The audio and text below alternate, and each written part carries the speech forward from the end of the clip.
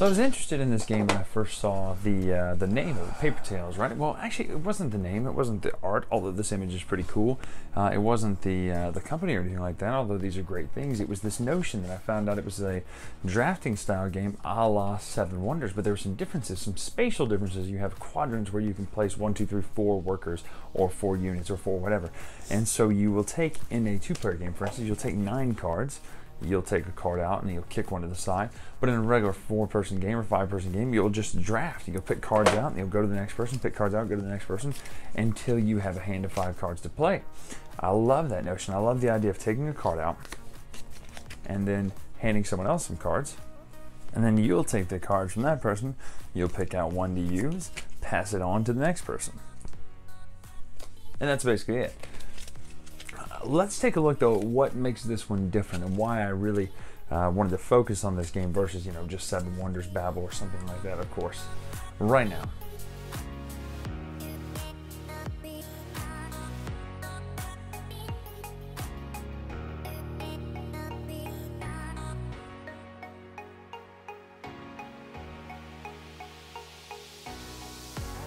So let's talk anatomy of components. First of all, you get a board. I really like having a board because it allows you to actually visually track points instead of, you know, getting tokens.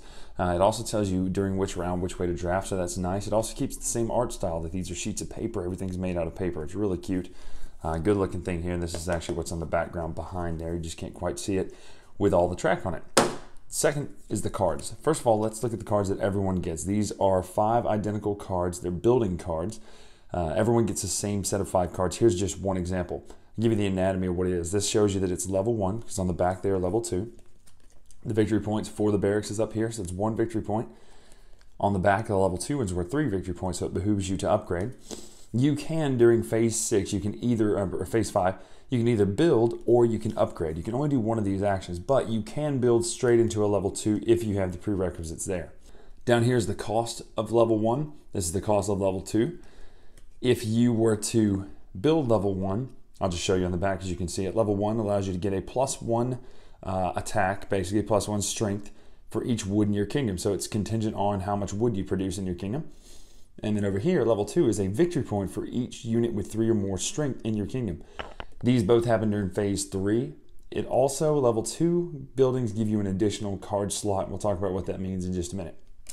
Over here, the actual cards themselves that you will be drafting and getting. Notice the art style is very interesting. Let's talk through a few things on these first. First of all, the cost is in the top left, so when you deploy to one of the 4 spaces, these are the cost. The name of the character, how many there are in the deck. So if you're holding out for another one, just know that there might only be 1, it might only be 2. This is the strength it gives in battle, and then here is what it does power-wise or just pure resource-wise. See the difference in color there? So for the golem, in phase 2, when you flip it over, you can freely upgrade all of your buildings from level 1 to level 2. That's pretty awesome. This is an archer. He can fight from the back. So in phase 3, he can fight from the back position, so he doesn't have to be in one of the 2 front spots. He can be in the back spot. The monkey is a way to get money. It's pretty interesting. And it says earn 1 coin for each age token on a monkey when it dies. Now there are ways to put more than 1 age token. Typically when you get an age token, you die the next round.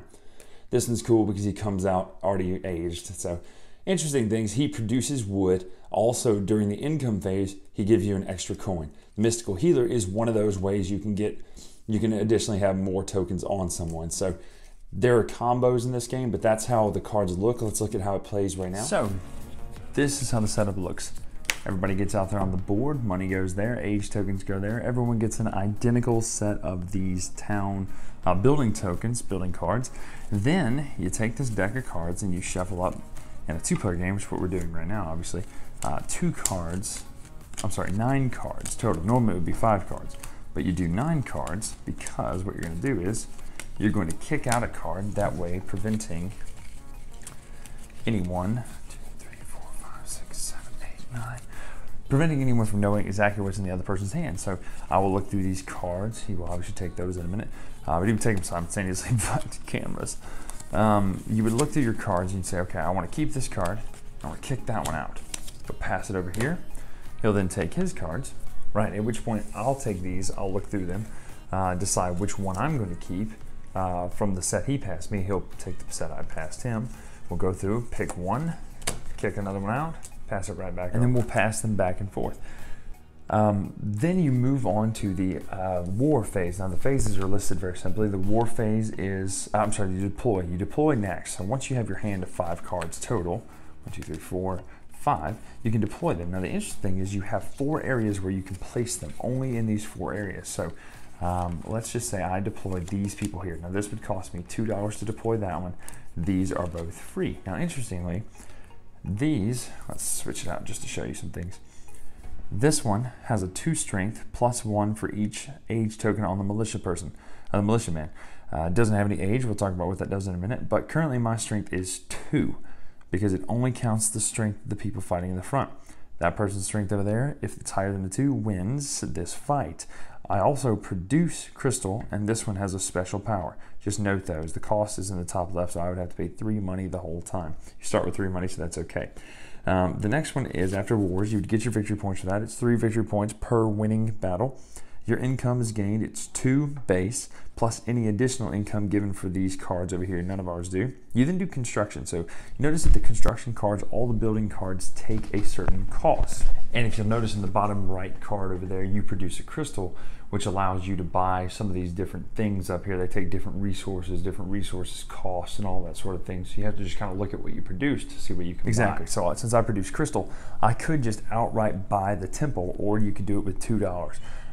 That's just level 1. You can flip it to level 2 by spending the requisite amount here. Now you can flip it and upgrade as one of your actions. You can only do one of these upgrade actions the next round. So that it becomes a better barracks, and it also gives you a 5th place to put characters, so you can actually put a 5th person out here. Or you could build a new building. If you build a new building, it's the base cost of the building plus $2 per building you have as a land cost. That's kind of just a fee for building. But that's it. That's those phases. Then you age. Everyone gets an age token, which was one of those over there. If you already have an age token on your character dies, which means that these characters would just go away once they get an age token on them.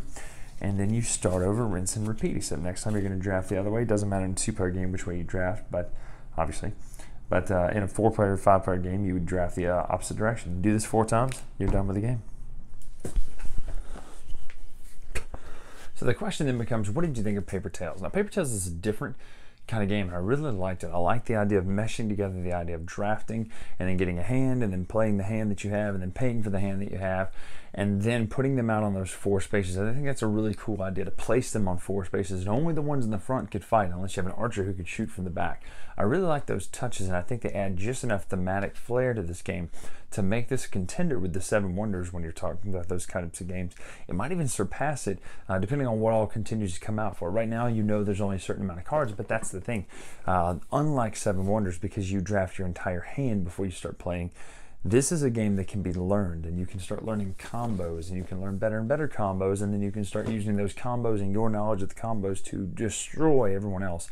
I have a feeling like there were a few times where I thought, man, if I just had one more card, if I knew if there was a card that existed that I could combo with this, maybe an age token or something like that. I like the idea that you're playing over 200 years, so your characters age and die. It's a little morbid, but then it's a little bit circled lifey, you know what I'm saying? But fun game, really. I really like it. It says 30 minutes. I think there's no way you can get this down way faster than 30 minutes if you all know what you're doing. And it's only 4 rounds, left, clockwise, counterclockwise, clockwise, counterclockwise. You're drawing 5 cards, you're drafting 5 cards, you're playing those 5 cards, you're building. It's really quick, especially if you get in a groove of this with people who know how to play. So it's actually one time that I've seen where the number on the box of 30 minutes is actually at the top end of the game. It really can go very quick, and I like the idea that it's 2 to 5 too. Also, the art's cool. It does look like paper cutouts, which Paper Tales, I guess, right?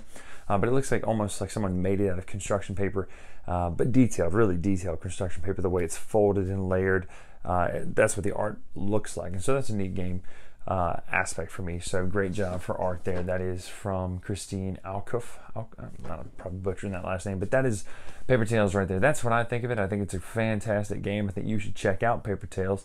You probably will be at Gen Con. I'm sure I will not be at Gen Con. We'll be out and about performing. That's why the room looks a little bit like a mess. I can't show you any of it right now because we're packing, getting ready to do a big long trip. I'm gonna be hanging upside down from a straitjacket. I've never done this before. I've never even done that type of illusion before. Usually we do mentalism, but hanging upside down from a straitjacket sounds like a total fun, terrifying thing at the same time. So I'll let you know how it goes, and if I make no more videos after this, you'll know how it went. But anyway, I'm Brian Drake with The Latest Retro here on the Dice Tower. Make sure to follow me on Twitter at The Latest Retro, and those of you who follow me on Patreon, I know it's a little bit scattered about how we get this Patreon stuff out there, but if you want to support what we do, the videos we make here, to increase the quality, to increase the frequency, all that sort of stuff, make sure to check out our Patreon right here, and you too could become a patron, as it were. Anyway, till next time, I'll see you.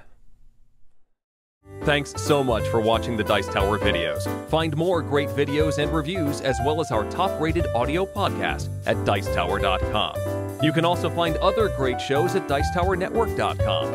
I'm Eric Summerer, and you've been watching The Dice Tower. The Dice Tower is sponsored by Cool Stuff Inc., where you can find great games for great prices. Cool stuff in stock. Check them out at CoolStuffInc.com.